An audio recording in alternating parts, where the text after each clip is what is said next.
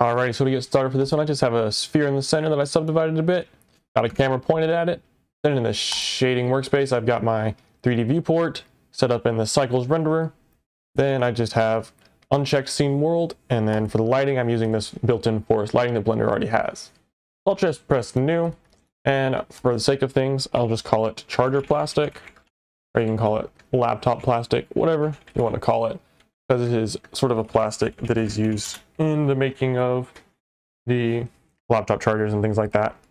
Anyway, so the first thing we're going to do is enable the Node Wrangler add-on. So edit preferences, go to add-ons, search up the Node Wrangler add-on and hit the checkbox here. That's going to give you a bunch of shortcuts and things like that. So we'll press Shift A and we're going to search for a noise texture. Get started like so.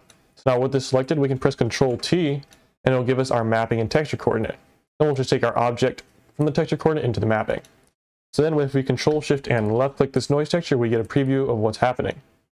So I'm just going to also hit Shift A and I'm going to search for a map range node like this and put it in after so we can see what's going on. So then on this noise texture, I'm going to switch the scale to an 80 because we're making a little glinty spots you see on the chargers when it's clean and not dusty. So the detail is going to be 16 and then we'll leave the roughness alone. Then we're going to take on this map range the from minimum up to a 0.3 and then the from max down to a 0.315. So we get those little tiny dots that we'll use in our roughness map. Then I'll go ahead and zoom out. I'm going to select both of these guys and I'll press Control Shift D and I'll duplicate them while keeping the vector in here. I'm just going to grab this and move them this way and move this up here so we have some more space. Then on this one, I'm just going to switch the scale to a 100.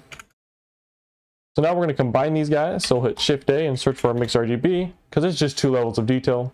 We'll take this result into color 1 and this one into color 2. And then we're going to switch the blending mode here to multiply. And if we Control Shift and left click this guy, we can see what's going on. And if we switch the factor to a 1, we now have our tiny little black dots. Sweet. So then after this, we actually want to change the maximum roughness value or where the white is to something lower. So we're going to hit Shift A and we're going to search for another map range node, just like this. Plug it in after the color to the value. Then we're going to take the values on this. The minimum is going to be a 0 and the max will be a 0.3, just like this. So now we're going to add in our dust. And to do that, we'll once again be using noise textures. So I'm just going to select both of all these four, press Control Shift D and move them down here.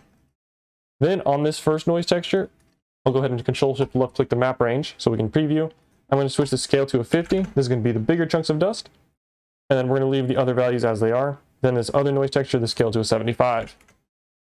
So then on this map range that we have previewed on the top one with the 50 noise texture into it, I'm going to change the from minimum value to a 0.65 and then the from max to a 0.7. And that's going to give us this sort of dusty chunk effect. Nice. Then I'm going to change the maximum to a 0.25 because we don't want the dust to be super thick because it's not like super, because it's sort of like see-through, so we don't want it to be too overwhelmingly dominant. So then on this bottom guy, we're going to be doing something similar. I'm going to take this from min to a 0. From max to a 1, Control Shift left click to preview if you want to see what's going on, and then the maximum on the bottom to a 0.25, just like this. This is going to be sort of like a whole layer of dust that's affecting the whole thing. So then we'll combine these guys together with the Mix RGB, Shift A search, Mix RGB. Then we can just plug both these guys into color 1 and color 2, change the blending mode to add, just like this, and the factor to a 1. Then we're going to mix that with our previous guy up here. So I'm going to press Shift D on this add node, put it in right here, and then take the map range into color 1 like this. So now we have our roughness map. Then I'm going to go ahead and check clamp on this so we don't get anything outside of the values of 0 to 1. Then I'll just plug him into our roughness right here. Now we're going to plug in our dust to the bump because it's slightly higher. And so we'll hit Shift A, search for a bump node, take our color here into the height, the strength down to a 0.001. So it's very slight, you won't be able to see it in your preview, but if you bring it up to anything higher, then it'll get a little bit too much. So I bring it down to a 0.001. Maybe you could go for a 0.005, but I prefer this. Then I'm going to take the normal into here, and if we preview our shader right now, this is what we have. So now I'll plug in the color so it starts to look somewhat good. I'll hit Shift A and search for a Mix RGB here. Then we can plug in our add node from down here into our factor. Then color 1 is going to be the color of our plastic, and I'll give you a hex value for that. I'm going to use a 121213. Again, that is a 121213. just like that. Then color 2 is going to be a 3F3 E3D. Again, that is in 3F3 E3D, just like that. That is the dust. Then we'll plug our color into the base color. So now we have the main stuff going on. We have those little shiny spots that are peeking through right there.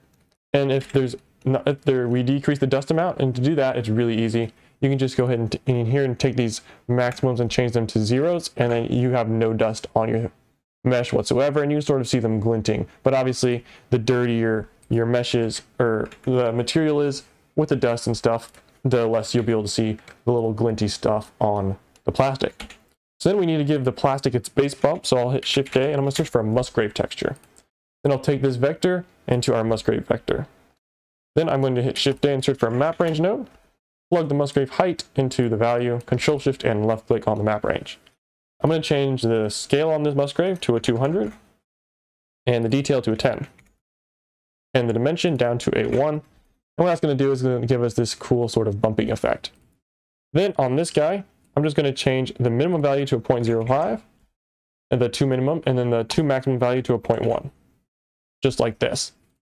Then I'm going to plug this guy into a bump node. So I'm going to select this guy and press Shift D, move him over here, take this result into our height, and then take the strength to a 0.05. Then plug the normal from that into here. So if we Control Shift and left click on the normal we just made, you can sort of see that we have a little bit of bumpiness in the plastic, sort of the pattern that's on it going on. Then if we Control Shift and left click the principled shader, we have our finished material for our plastic. With that said, that's going to be the end of everything, and hopefully you have enjoyed this and can use it in your renders. So yeah, I'll see you in the next one.